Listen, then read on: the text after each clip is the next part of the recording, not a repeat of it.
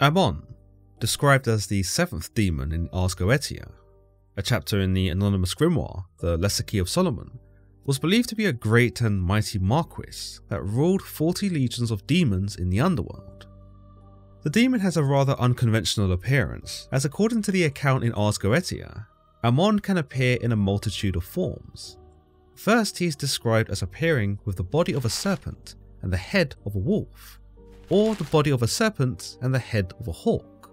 But simultaneously, he is also described as taking on the form of a man with dog's teeth.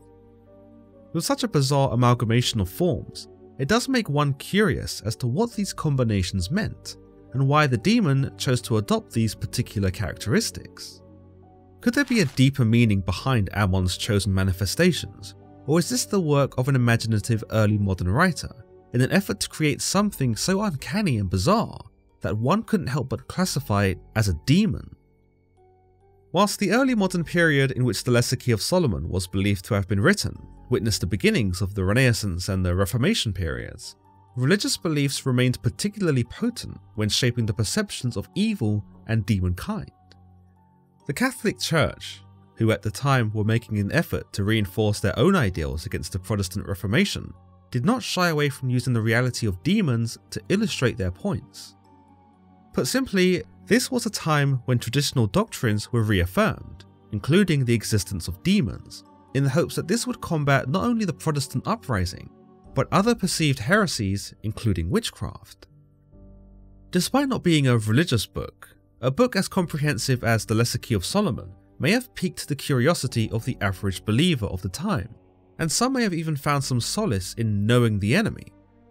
On the other hand, the book was also believed to have been used by those on the other side of the fence, sorcerers and summoners, who were believed to be using these demons to aid them in seeing the future, healing ailments, or getting filthy rich. Such is the nature of the demons found in this dark grimoire, and as we can see by delving into Aamon's section, he certainly fits right in. We are told, the 7th spirit is Aamon. He is a marquis great in power, and most stern. He appeareth like a wolf with a serpent's tail, vomiting out of his mouth flames of fire. But at the command of the magician, he putteth on the shape of a man with dog's teeth, beset in a head like a raven, or else like a man with a raven's head simply. He telleth all things past and to come. He procureth feuds and reconcilieth controversies between friends. He governeth 40 legions of spirits. His seal is this, which is to be worn as aforesaid. This is one of the first demons that has its personality outlined by the author. Aamon is stern. He probably isn't the kind of demon you'd want to summon on a whim, and there's an implication here, based on the fact that the previous demons haven't been described in such a manner, that Aamon would really be an unsympathetic entity to have an audience with. If that wasn't enough to dissuade a summoner from seeking out this demon, his appearance alone might have done the job. The demon's primary form is a wolf with a serpent's tail, but this imagery isn't the only unsettling thing about it. It doesn't just breathe fire, no, it vomits fire, suggesting that not only does the demon not have control of the flames that it spews from its mouth, it's also probably prone to setting things on fire unintentionally. With this alone, Aamon becomes one of the more dangerous entities to have around, considering that based on this description, it's one cough away from arson, and maybe even setting the summoner alight too. At the command of the summoner though, we are led to believe from the description that Aamon does swap his flaming mouth for a mouth of a set of dog's teeth inside the head of a raven on top of the form of a man. Either that or just a man with a raven's head. In this form, there is some suggestion that Aamon is calmer and probably more inclined to aid the summoner with his requests. Of these requests, Aamon is noted as being able to tell all things that have happened in history and all things that will happen in the future. Indeed, this makes him quite the powerful entity to have around, assuming you were able to get him under control, and may even justify the risk of being burned alive by its unruly vomiting. Additionally, another reason one might choose to summon such a demon as Aamon is because he was believed to have been able to repair damaged friendships and put an end to ongoing feuds. Depending on how desperate someone was to reconcile with a lost friend, or bury the hatchet, summoning Aamon may not have sounded like such a bad idea, even with the risks involved. Of course, as far as traditional beliefs go, associating with or entertaining demons isn't just a dangerous thing to do, but it's also a transgression against one's faith and their god. The fact that demons like Aamon do favours for humans might seem all well and good from the perspective of the summoner, but to traditional Christian values and beliefs at the time, these creatures would have been labelled as evil and insidious, dark entities who promised power, riches, and all sorts of temptations in their efforts to lure humanity away from God and further into their clutches. As is customary, we are also told of Aamon that this is his seal, and that those who summon him, as with all demons thus far, must be wearing it. According to French occultist and demonologist Colin de Plancy, his classification of demons, known as Dictionnaire Infernal, tells us much of the same account as found in Ars Goetia. However, de Plancy does make some notable distinctions.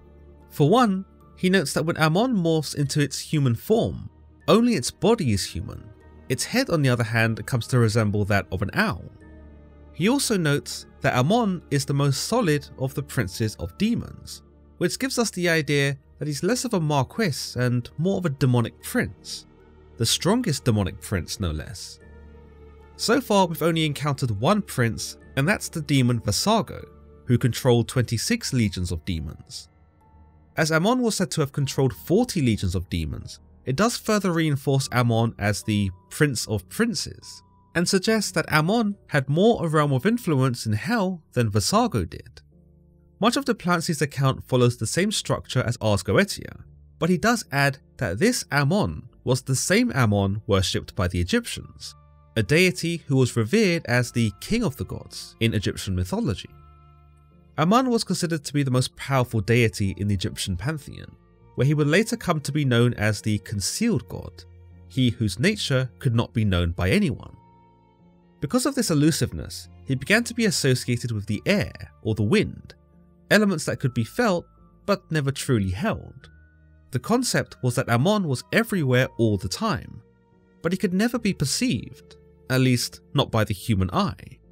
Because of this, Aamon was frequently painted blue to demonstrate his invisibility, and it was with such invisibility that Aamon became more like the idea of the monotheistic deities found in modern day Christianity, Judaism, or Islam, always there but never actually seen.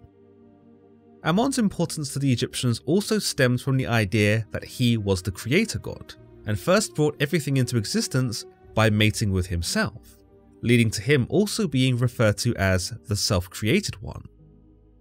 Meanwhile, Aamon is also mentioned by Dutch occultist and demonologist Johann Weyer in his 16th century classification Pseudomonarchia Daemonum. Here, Weyer's account mostly follows the same as de Plancy's and Ars Goetia's, telling us, Aamon, or Aamon, is a great and mighty marquis, and cometh aboard in the likeness of a wolf, having a serpent's tail, vomiting flames of fire, where he putteth on the shape of a man, he showeth out dog's teeth, and a great head like to a mighty night hawk. He is the strongest prince of all others, and understandeth of all things past and to come. He procureth favour, and reconcilieth both friends and foes, and rule 40 legions of demons.